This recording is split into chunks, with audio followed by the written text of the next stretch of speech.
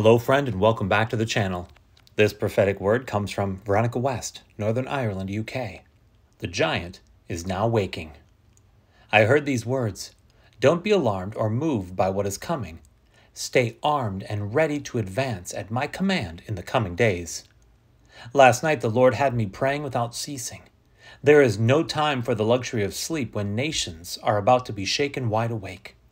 I was shown last night the hand of God lifting off of certain nations for a time, as nations have now entered a season of divine sifting, and separation. God is making a divine distinction. I heard the Spirit say, "Have I not said that this is a time and a sign that nations have now come into a second Exodus, the second circumcision? Watch. The righteous judgments shake certain nations, swift and severe course corrections, they shift and realign others.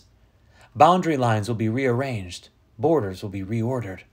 Don't be alarmed or moved by what is coming. Stay armed and ready to advance at my command in the coming days. Watch, for the weight of my glory is now invading. For nations in the valley of decision will now begin to come under the weight of my glory. The foundations of nations, they are being inspected. The fruits are being tested.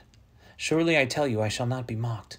Nations shall be brought to their knees in great humility, for I tell you, the books have been opened. Nations have been weighed in the balance and been found wanting. I say, revolution, resurgence, even sudden replacements shall dominate the headlines in the coming days.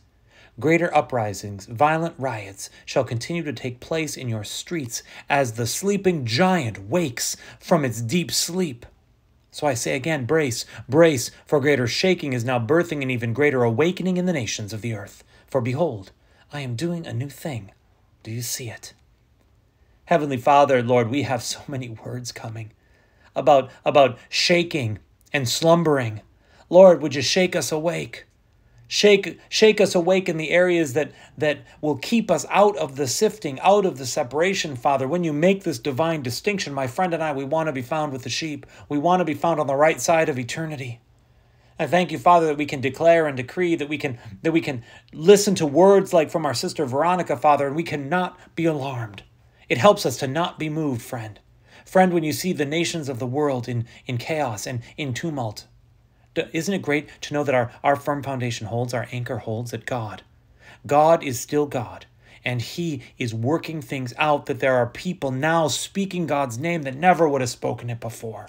Lord, I thank you that the giant is waking. I pray, Father, that we would do the right thing during this time of a second Exodus. Wow, what a word. In Jesus' mighty name, amen.